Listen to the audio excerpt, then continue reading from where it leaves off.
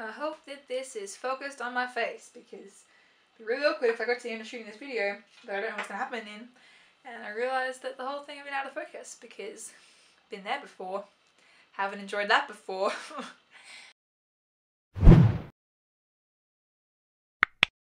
Hello humans! I'm not even going to comment on the fact that I haven't been posting because it's just not worth going into, but in saying that I basically just commented on. Yep, great.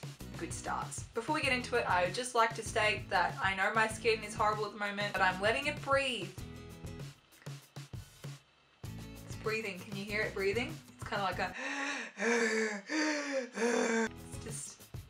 I've just finished up being in my school production of Annie the Musical, and who'd have thunk, skin doesn't like being under 3 layers of crappy foundation for 6 hours a day. So, yeah, that's a story that has not gone anywhere. So today I went to a Lifeline shop because I'm planning my birthday party, which is this weekend, and of course typical Bella has left it to the last minute to start buying decorations and making decorations. I have a Pinterest board with over 100 pins, but I don't have anything physical for my party. But in this Lifeline, oh crud monkeys, I just A, showed you the thing I'm talking about, and B, hit my dying roses. Damn it.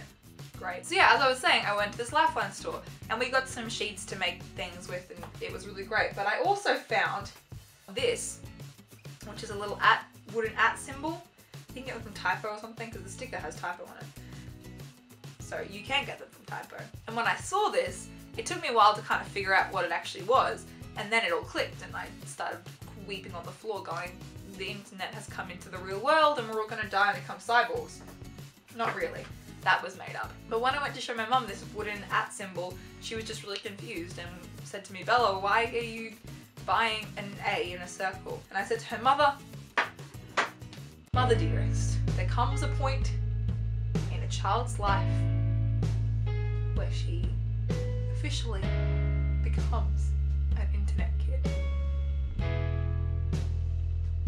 I didn't say that either. That's also a lie. If I was telling the truth in this story, I would kind of go on a bit of a tangent about how I had to explain to Mum what @ symbol was and how it goes in front of all these things on the internet and how it's just basically representative of, you know, the destruction that the internet has caused on my life, that I would now actually buy a physical copy of an @ symbol. But that makes it for a much less interesting story.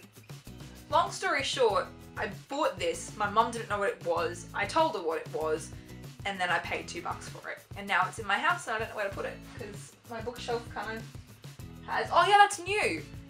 This is new since I filmed. I moved my bookshelf around, it's no longer there, it's here. And I unpacked a lot more books. Yes, I moved into this house like 3 months ago. 4 months ago. I'm still unpacking. Bodes really well for my future, hey? Just, you know, winning. Go Bella. Win all the things. So I'm sorry this was a really nothing kind of video, but when I saw this @ symbol, I was reminded of the internet and was reminded of my presence on it and was reminded of what a great community I have found in my internet friends, and it made me really sad and feel bad for not filming and uploading things. Or blogging. I haven't been blogging either. It's been radio silent over here at Bella and Books. But that's gonna change because now I have this to guilt trip me each and every single day. So excited. Now I'm going to try and do a cool graphic thing. If you want to follow me at any of my social medias, you can find me on Instagram @BellaRankin or on Twitter @BellaRankin99 because Bella Rankin was taken, and that's all the social media I have. I have a Tumblr, but I never go on it. I'm a bit of a failed internet kid, to be completely honest. So yeah guys, that's it for this video.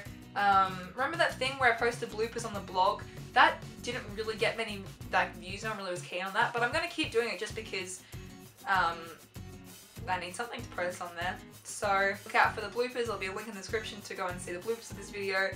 There aren't that many because I'm probably just going to leave in all my stupid ramblings to actually make up for some content. Fun fact for us all. But yeah, I love you guys and goodbye. No matter how many times I do this, I have 3 messages. What? Oh, okay. It's just my debating team telling me that I have to speak because someone else can't. Looking forward to the week. It's a short prep as well.